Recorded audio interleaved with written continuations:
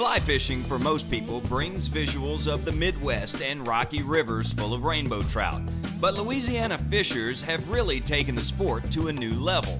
From large offshore species like lemonfish to our local lakes, ponds, and creeks for bass, brim, and crappie. You know, Oxbow Lakes, Lake Concordia, good one-day trip. We have all the rec parks around here for folks who just want to bank fish. Getting started into fly fishing is really not that hard.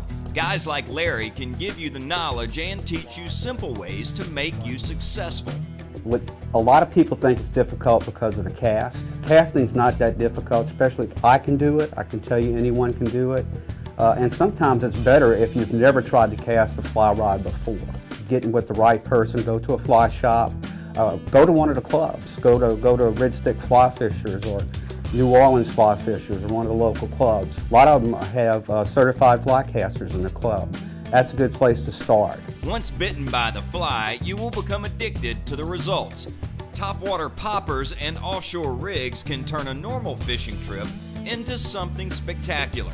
And Larry is a guy that has put his time in and on the water.